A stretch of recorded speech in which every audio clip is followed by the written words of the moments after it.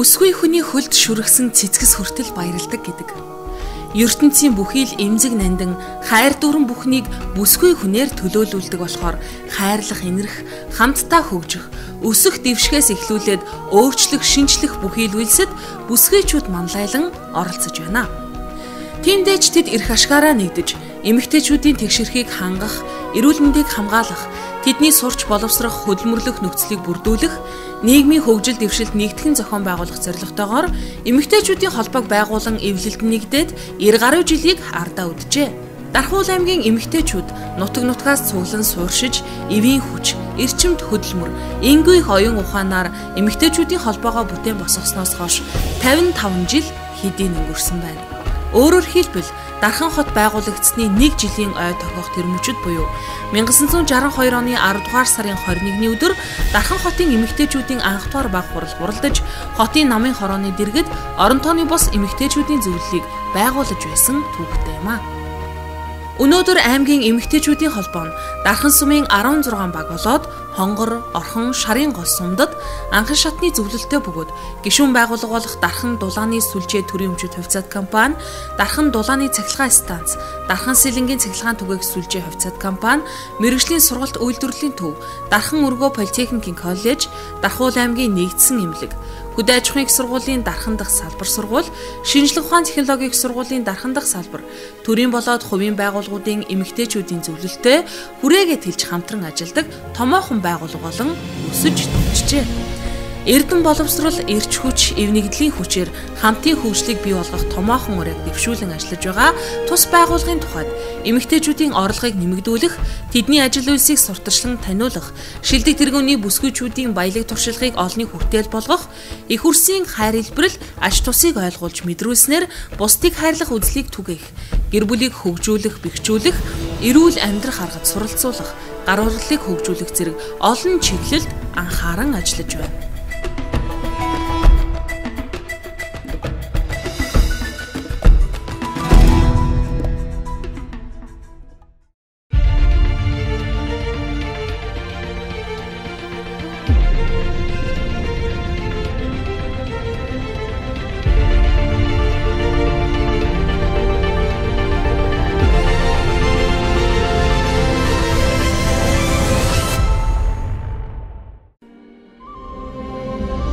Дархан-Уул аймгийн эмэгтэйчүүдийн холбоо нь түүхт 55 жил, эмэгтэйчүүдийн ордон байгуулагдсны 30 жилийн ойн баяраа 2017 оны 7 дугаар сарын 26-наас 28-ны хооронд тэмдэглэн өнгөрүүллээ. Мөн үеэр Монголын эмэгтэйчүүдийн холбооноос жилбэр зохион байгуулдаг зуны сургалт тойрон аяллыг Дархан хотноо амжилттай зохион байгуулсан бөгөөд тойрон аялалд Монголын эмэгтэйчүүдийн холбооны ерөнхийлөгч Эрдэнэ чимэг тэргүүтээ 18 аймаг хот дүүргийн 300 гаруй эмэгтэйчүүдийн төлөөлөл оролцсон юм а. За эхчүүд эмэгтэйчүүд бид орхигдох шахсан орон нутгийн хүүхдийн туслан совилын газарт орлого санхүүжилт хийж хог шилэндээ дарагдсан уул усаа цэвэрлэж эх орныхоо онгон дагшин уул ус лус савдагта эх орон үр хүүхдээ даатхан залбирч эх орныхоо их түүх унган байглаараа бахархаж энэхүү аяллыг зохион байгуулдаг юм а. За энэ бол охид бүсгүйчүүд төдийгүй ирээдүйн хойж үеийнхэндээ үндэсний бахархлыг сэргээх эх орноороо бахархах унган дагшин байглаа хамгаалж хадгалах ийм сайхан зорилготой ажил болж эхэлсэн юм а. За нийтдээ бид 2300 гаруй хүмүүс нийтдээ 35,000 шахам километр газар аялж, за энэ хугацаанд Монгол улсын 17 аймаг, 88 сумын нутгаар дайрч 70 гаруй байгалийн үзэсгэлэнтэй болон түүхийн дурсгалт газруудаар явж үзэж сонирхож тэгээд 31 сэдвээр харилцсан мэдээлэл солилцож туршлага солилцсон байна. За ер нь бол Монголын эмэгтэйчүүдийн холбооны удирдах зөвлөлөөс тухайн үедээ нийгэмд тулгамдж байгаа асуудал, олон улс төв бүсийн хэмжээнд яригдж байгаа асуудлаар шинэ мэдээллийг олж сурч түүнийгээ орон нутгийн охид бүсгүйчүүдэд хүргэж дамжуулдаг ийм уламжлалтай юм. За тэгээд Энэ хугацаанд Монголын эмэгтэйчүүдийн ууган байгууллагыг хүндэтгэн хүлээн авч нутаг орноо танилцуулж эдээ будаагаараа дайлсан орон нутгийн удирдлага, иргэдийн хурал, засаг даргын тамгын газар, за бас эмэгтэйчүүдийн иргэний нийгмийн байгууллагын удирдлага хамт олонд Монголын эмэгтэйчүүдийн холбооны өмнөөс талархаж явдгаа энэ ялдамд дамжуулъя. Бидний энэ эхэлсэн ажил цаашдаа улам өргөжиж хойч үеийн охид бүсгүйчүүд, өр хүүхдүүд маань эх орныхаа ингээр эзэн хിവэрээ зорчиж их түүх их байглаараа бахархаж энэ улам өргөжүүлж яваасай гэж эхчүүд бид хүсдэг юм аа. Манай аймгийн эмэгтэйчүүдийн холбоо нь өөрийн гэсэн эмэгтэйчүүдийн ордонтойгоор бусад аймаг хотоосоо давуу талтай юм. Тус ордныг 1979-өөс 1990 онуудад аймгийн эмэгтэйчүүдийн холбоог тэргүүлж байсан инх мандах даргын санаачилгаар барьсан бөгөөд идүүгээ 30 жилийн ойтойгоо золгож байгаа юм аа. Аймгийн эмэгтэйчүүдийн холбоо нь 55 жилийн түүхэн ойгоо өгтөж эмэгтэйчүүдийн ордны дотор гадна засварын ажлыг өөрсдийн нөөц боломж бололцоо хувьхан албан байгууллагуудын дэмжлэгтэйгээр хийсэн бөгөөд ордны урд талбайд сүйдрэгч бүхий цэцэрлэгт хүрээлэн байгуулсан байна. 2017 оны 9-р сарын 30-нд гишүүн байгууллагуудынхаа уялдаа холбоог сайжруулах, чөлөө цагийн зөв боловсон өнгөрүүлэх зорилгоор волейболын аврах шалгаруулах Дархны бүсгүйчүүд 2017 тэмцээнийг зохион байгууллаа. Тэмцээний аваргаар Дархан дулааны цахилгаан станц, төрийн өмчит хувьцаат компани, Цингэл оюун эмэгтэйчүүдийн зөвлөлийн даргатай баг тэргүүлж, шилжин явах цом, мөнгөн шагналаар 2-р байранд ганц цэг эмэгтэйчүүдийн зөвлөлийн даргатай Дархан дулааны сүлжээ төрийн өмчит хувьцаат компани, эмэгтэйчүүд. Харин 3-р байранд оюун эрдэнэ зөвлөлийн даргатай нэгдсэн эмнэлгийн баг, хөгжөөнд дэмжигчдийн шагналыг Орхон сумын 9-р цэцэрлэгийн баг, шилдэг довтлогчоор 12-р цэцэрлэгийн багийн тоглогч Туул нар тус шалгарсан юм а. Дархан-Уул аймгийн эмэгтэйчүүдийн холбооноос зохион байгуулж байгаа энэ гар бөмбөгийн тэмцээний үйл ажиллагаанд манай 12-р цэцэрлэг бол баг тамирчин бүрэн бүрэлдэхүүнээр оролцож байна. За энэ гар бөмбөгийн волейбол спорт бол ерөнхийдөө нас харгалздаг. Ерөнхийдөө ийм олныг массыг хамарсан ийм спорт учраас бол хүн болгон энэ спортоор бас хичээлээсэй гэж уриалж байна. Хоёрдугаарт бол Дархан-Уул аймгийн эмэгтэйчүүдийн холбооны гишүүн болсондоо манай цэцэрлэгээс маш их баяртай байгаа. Цаашдаа бол хувийн хувьсгалын хүүгээр бүх үйл ажиллагаанд хамтарч үйл ажиллагааг цаашдаа дэмжиж ажиллах нь зүйтэй болоо гэж бодож байгаа. За өнөөдөр Дархан-Уул аймгийн эмэгтэйчүүдийн холбоо байгуулсан 55 жилээ, эмэгтэйчүүдийн ордон байгуулагдсан 30 жилээ болж байна. Тэгээ энэ ойрнуудаа угтаж манай аймгийн хэмжээнд гишүүн байгууллагууд, мөн дэмжигч байгууллагуудын хүрээнд бүсгүйчүүд 2017 гэсэн волейболын тэмцээн зохион байгуулж байна. Өмнө нь бол энэ волейболын аймгийн аврах шалгах волейболын тэмцээн 94-өөс 2004 он хүртэл зохион байгуулагдж байгаа завсарлсан. Одоо энэ 2017 оноос эхлээд бид энэ аймгийн аврах шалгах волейболын тэмцээнийг үргэлжлүүлээд ер нь бүсийн хэмжээнд, бага олон болох хэмжээнд зохион байгуулахаар бид өнөөдөр ингэж уриалж байна.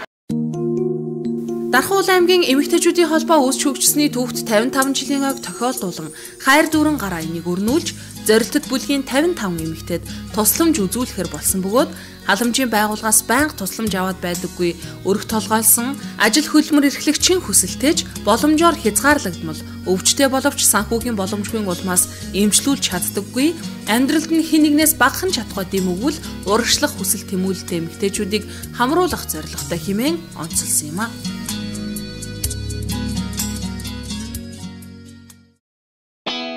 Хайр дүүрэн гар хүмүүлгийн аяны хүрээнд аймгийн нийтийн аж ахуй үйлчилгээний газарт байцаагчаар ажиллаж байгаа Эренцэнгийн Цэнтмаад аймгийн эмэгтэйчүүдийн холбооноос өргөө цагаан гэрийг бэлэглэж сэтгэлийн дэм хайрлсан юм. Би бол 15 дугаар багт ер нь 2001 оноос эхлээл амьдарсан. Би 6 хүүхэдтэй нөхөр маань өнгөрч хатуу хүүхдийг зааж зүдэрч зовх үлээ зовж аргуудаа зарж явсан. Би бол бас маш их хэцүү хүн болоод зовлон даалж жаргал даалгүй зүнэн юм байна. Хатуу хүүхдийн амьдралыг өдөө хүртэл амьдарч яваа. Аймгийн эмэгтэйчүүдийн холбоонд баяр талхснаа ийм сайхан 5 хамтаа өргөө гэр өгсөн. Туйлаас их баярлалаа гэдэг бол багт нь гэж бодож байна. Мөн үеэр хайр дүүрэн гар аяны шилжин явах цомыг Дархан-Уул компани хүлээн авсан бөгөөд тус байгууллага нь өөрийн компани өргө толгойлсон их болон эцэгт сэтгэлийн хандив гардууллаа. Түүнчлэн Luck Life их Монгол компани хамт олон тус аянд нэгдэж 3 сая төгрөгийн эмэгтэйчүүдийн бүтээгдэхүүн хандуулсан бол Дархан сэлэнгийн цахилгаан түгээх сүлжээ хувьцаат компаниас 10 өрхийн цахилгааны утас монтажийг шинжилж өгөхөөр болсон гэд эмэгтэйчүүдийн холбооны эхлүүлсэн аян хүмүүнлэгийн зорилтод төсөл болон хүрээгээд хэлсэн юм а.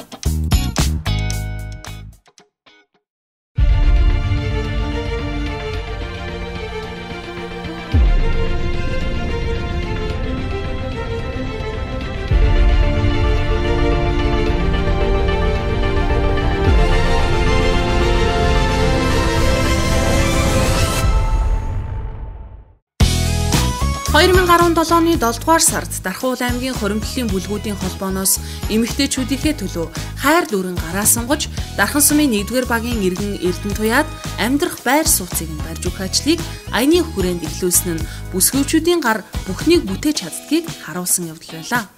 Бурхантын бүтээлч бүсгүйчүүд хоршоо, хоримтлалын бүлгийн холбоо, чулуутынхан, дэгжих урлан, дэвжих булаг, цахируул, зам бүлгүүд болон иргэн Эрдэнэ туяагийн ах дүү Хамаатан садан аймгийн иргэдийн хурлын төлөөлөгч Чимэд Орч нарын халуун сэтгэлийн дэмжлэгээр хайр дүүрэн гараар байшин сөндөрлөж эхэллээ. Эрдэнэ туяагчийн орон байрны асуудлууд бол маш хүн амьдрах боломжгүй одоо сүүлийн 7-8 жил байр хөслөж гэр түрээсэлж ингэж амьдарч байсан. Тэгээд багийн ард иргэд нь Эрдэнэ туяагчийн нэрийг бол өөрснөө гаргасан. Тэгээд тэр аянд Эрдэнэ туяагч өөрөө хуримтлалын бүлэгт хамрагддаг учраас бид нар бас тэр санааг дэмжиж одоо ингэж хамтарч ажилласан юм а. Дархан-Уул аймгийн эмэгтэйчүүдийн холбооноос санаачлан зохион байгуулж байгаа хайр дүүрэн гар сэдвүүт ажиллагаанд анхан шатны зөвлөлөөс 1-р баг дээр энэ айлд ирж тусалж байна. Эмэгтэйчүүд бид нар чөлөө цагаа бол зөв боловсон өрөөлөхөөс гадна биеийн биендээ очиж тусалж өгөх, биеийн биенийхээ бол ажлыг маш их дэмжиж ажилладаг. Бусдын төлөө хийсэн үйлс бүхэн үнцэнтэй бөгөөд хэн нэгний амьдралд хайр дүүрэн гараа сунган дэм хайрлсан олон жишээг энд дурдж болно. Дархан-Уул аймгийн газрын харилцаа барилга хот байгуулалтын газар, хөдөлмөр халамжийн үйлчилгээний газар хамтран Дархан сумын иргэн Отгон цэцэг Довчин сүрэн нарт өргөө цагаан гэр өмчлөлийн тэг 17 га газартай нь цогцоор нь шийдэж өгсөн бол стандартчил хэмжилзэн хэлтэс аймгийн нэгдсэн эмнэлэг Дархан сэлэнгийн цахилгаан түгээх сүлжээ хувьцаат компани ус сувг урмал газар тариалан эрдэм шинжилгээний хүрээлэн Альфа констракшны дэргэдэх бамбууш цэцэрлэг солонго цэцэрлэг хүмүүлгийн ухааны их сургууль Дархан-Уул аймгийн иргэдийн төлөөлөгчдийн хурлын төлөөлөгч их чулуун Чимэд Орч гээд олон хүмүүс хамт олон дундаасаа зорилтод бүлгийн өргө толгойлсон бүсгүйчүүдийг сонгон дэмжлэг тусалцааг үзүүлж аяны үйл ажиллагаанд нэгдсэн юм. Намайг Отгон цэцэг гэдэг. Би ийм сайхан гэртээ басанд маш их талархаж байна. Тэгээд 2 хүүхэдтэйгээ амьдардаг байсан юм аа. 2 хүүхэдтэйгээ энэ тэргээр футбол болон орцоор их амьдарч явдаг байсан юм аа. Тэгээд энэ эмэгтэйчүүдийн холбооны хүмүүст маш их баярлж байна. За энэ хандивын хүрээнд бид Дархан-Уул аймгийн стандарт хэмжил зүйн хилцэн хамт олон энэ 2 хөгшний одоо хашааг шинчлэн сэргээн засварлах, байшин савыг одоо мөн сэргээн засварлах, за мөн шаардлагатай тоног төхөөрөмж, тавилга эд хэрэгсэл авч одоо туслах. За тэгээ ер нь одоо амьдралд нэг юу хэрэгтэй вэ? Тэр болгонд бид одоо өөрсдийн чадал, хандивынхаа хэмжээнд одоо гар сонгон туслах юм ажил өрнөж байгаа юм. За ер нь стандарт хэмжил зүүн салбарынхан гэдэг бол ер нь ахмадуудаа хүндэтгдэг. Ер нь бидний энэ өнөөдрийн үйл ажиллагаа явуулж байгаа энэ суурь баазыг хэн босгосон юм? Энийг одоо бидний энэ өнөөдрийн энэ үйл ажиллагаа стандарт хэмжил зүйн салбар Монгол улсын хэмжээнд энэ их нэр хүндтэй, энэ их том үйл ажиллагаа болж айл болж ингэж явж байгааг одоо энэ ахмадууд л үүсгэн байгуулж одоо босгосон байдаг. Тэгэхээр энэ үйлсийг бид одоо цааш нэр төртөө залгамжилж ажил үйлсийг авч явахын зэрэгцээ ахмадуудаа харах, эдэндээ туслах, халамжлах одоо ийм ажил бол одоо бас байнга хийгдэж байдаг. За энэний нэгд үлгэр жишээ болж явж байгаамаа. За Дархан-чуудаа Дархан-Улсын эмэгтэйчүүдийн холбооны 55 жилийн баярын мэндийг хүргэе. Тэгэхээр Дархан-Улсын эмэгтэйчүүдийн холбооноос Дархан-Уул аймагт амьдарч байгаа зорилт төлгийн эмэгтэйчүүд, өргө толгойлсон эмэгтэйчүүд, ээжүүд, зорилт төлгийн гишүүдэд зориулсан хайр дүүрэн гар аяныг энэ 2017 оны жилийн хугацаанд зохион байгуулж байна. За манай хөдөлмөр хам зөвлөсгөний газраас энэ хүү аяны үйл ажиллагаанд хамтран оролцож Дархан сумын 5 дугаар аягийн иргэн утган цэцэг, за Дархан сумын 6 дугаар аягийн иргэн довцон сүрэн нартай бол одоо биднээс өргөө цэцгийн гэр болох ажлыг зохион байгууллаа. За мөн энэ аяныхаа хүрээнд Дархан-Уул аймгийн газрын харилцаа барилга хотын байгуулалтын газрын та хамтарч за эдгээр иргэдийнхаа газрын асуудлыг бол одоо 0.7 газрын асуудлыг бол хамтран шийдвэрлэх энэ ажлыг бол зохион байгуулж ажиллаж байна. Тэгэхээр нийгмийн эмзэг үйлгийн иргэдэд за тэр дундаа зорилт төлгийн иргэдэд тусламж дэмжлэг үзүүлэх ажил бол ганц хөдөлмөр хам зөвлөсгөний газрын буюу төрийн байгууллагын ажлын үйлчлэгээ биш юм л да. Энэ бол нийт олон нийт олон байгууллага ард иргэдийн хамтын хүчээр бий болох ажил. За энэ ажилд бол манай аймгийн эмэгтэйчүүдийн холбоо өөрсдийнхөө санаачлаараа бол маш идэвхтэй сайн ажиллаж олон одоо өргөх толгоолсон эмэгтэйчүүдэд за мөн одоо зорилт төлгийн иргэдэд бол тусалж дэмжиж байгаад бол бид туйлын их баяртай бахархалтай байдаг.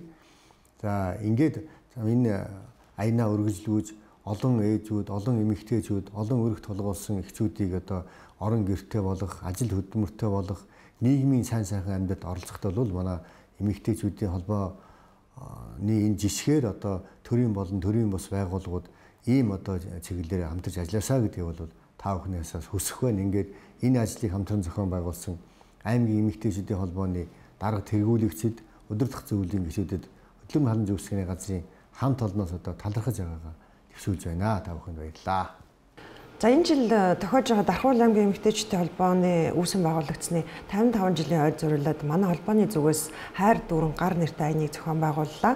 За өнгөрсөн 7 сарын хугацаанд за Дархан-Уул аймгийн эмэгтэйчүүдийн холбооны анхан шатны зөвлөлийнхэн удирдах зөвлөлийн гишүүд за мөн хамтран ажилладаг байгууллагын нийтдээ өрх толгойсон за ажил хөдөлмөр эрхэлдэггүй нийт 64 эмэгтэйд одоо тусламж дэмжлэг үзүүлээд байна. За энэ аяны хүрээнд олон хувь хүн байгууллага бидний энэ аяныг дэмжиж хамтран ажиллаж оролцлоо. Чин сэтгэлээсээ дэм тус үзүүлэн одоо оролцсон энэ бүх хүмүүстээ за хамтран ажилласан байгууллагууд за хувь хүмүүстээ бас энэ ташрамд баярлалаа гэдэг үгийг хэлхэн зүйтэй хаа. За Дархан-Уул аймгийн эмэгтэйчүүдийн холбооны ойн хүрээнд зохион байгуулсан энэ аяныг бас зөвхөн ой гэдгээр одоо зохион байгуулаад өндөрлөчих биш.